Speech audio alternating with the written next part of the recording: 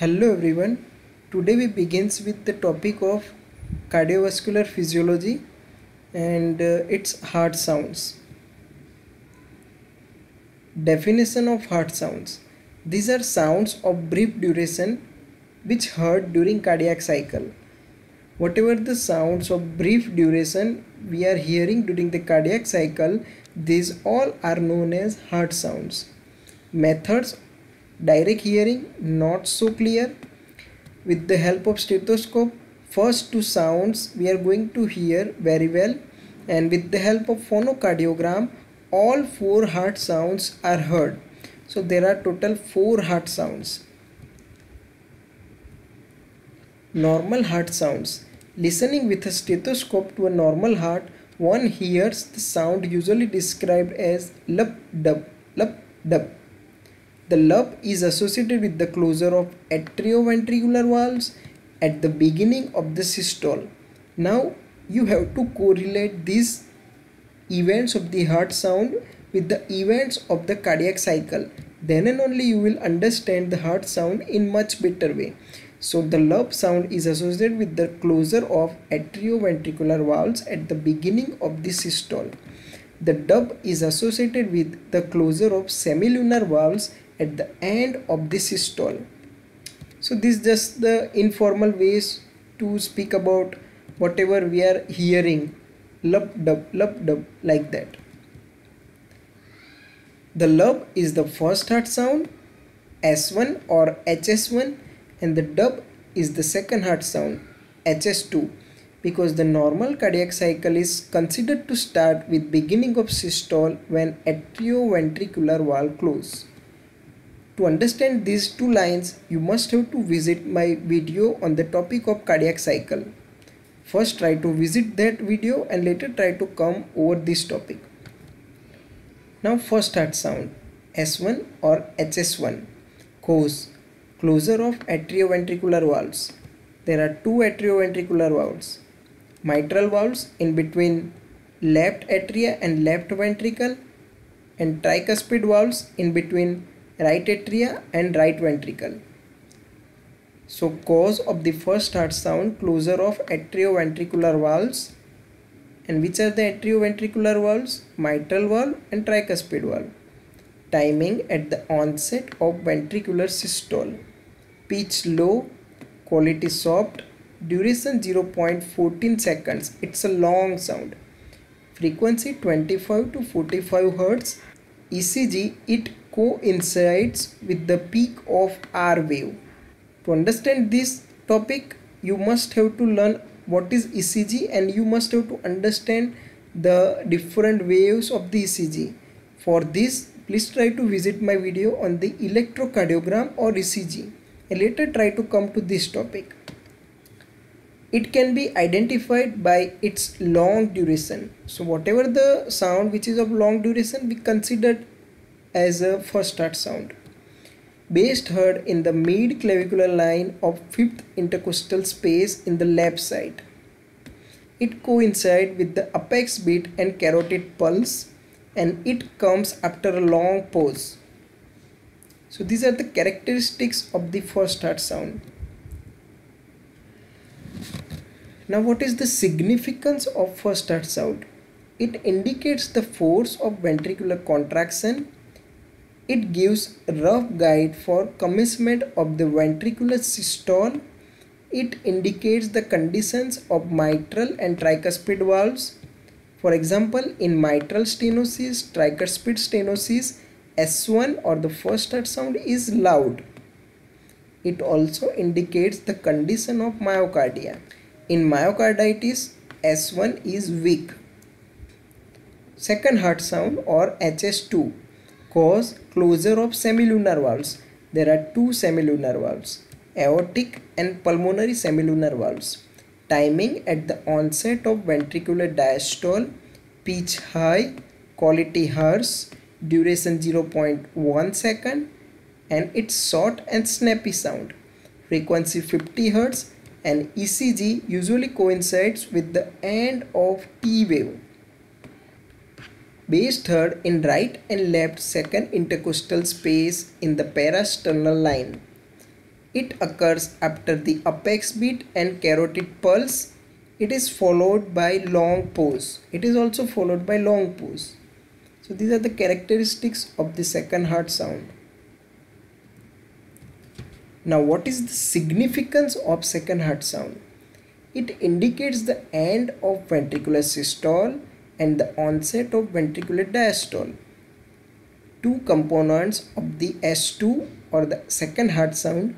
First one aortic component A2 and second one pulmonary component P2. During the deep inspiration, the venous return and the right ventricular filling is increased and its ejection time is prolonged. So due to this, appearance of P2 pulmonary second heart sound is therefore delayed. So this is the reason why there is splitting. In atrial septal disease, there is wide and fixed splitting of second heart sound. So these are significance of the second heart sound. Now third heart sound. Caused by vibrations of ventricular wall due to inrushing of blood from the atria. So when the blood enters from atria inside the ventricle, whatever the sound is produced, this is the reason behind the third heart sound. Timing heard at the beginning of the middle 1/3 of the diastole, pitch low, duration 0.04 seconds, frequency very low, ECG, it's in between T and P waves. It can be heard in those subjects who have a very good venous return, those who are doing exercise regularly, as well as thin chest wall, for example in children. The third heart sound is best heard in the mitral area in upright position with the bale part of the stethoscope. If anyone don't know about what is the bale and where the bale part of the stethoscope is located, please try to visit my video on the clinical instruments. Significance: third heart sound in patient with heart disease is usually a grave sign, and presence of third heart sound very clear or clear suggests ventricular gallop sound or gallop rhythm. This occurs in left ventricular failure, right ventricular failure, and congestive cardiac failure, as well as acute myocardial infarction. Now fourth heart sound, caused by vibrations set up during atrial systole, which coincides with the last rapid filling phase of the ventricular diastole. Now again I am telling you, if you don't understand with this last rapid filling phase of the ventricular diastole or during the atrial systole, please see cardiac cycle video first and later try to come to this topic. Pitch low, duration 0.03 seconds, frequency 3 Hz, ECG between P and Q waves.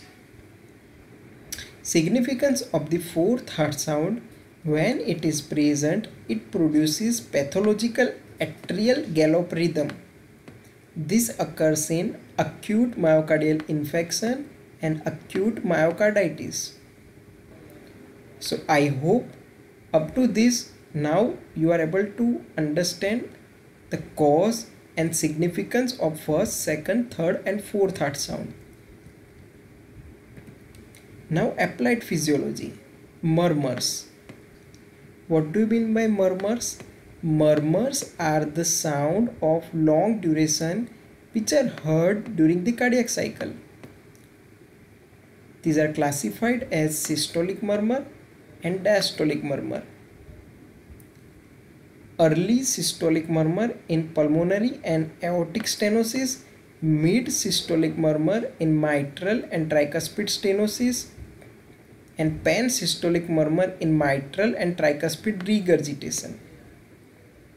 Diastolic murmurs: early diastolic murmur in pulmonary and aortic regurgitation, and mid diastolic murmur in tricuspid and mitral stenosis. Now what is the clinical significance of murmurs? They always suggest some pathological condition of the heart Depending upon its location, cardiological murmur is extremely helpful in the diagnosis of various vascular lesions. So this is the clinical significance of murmur. And what is murmur?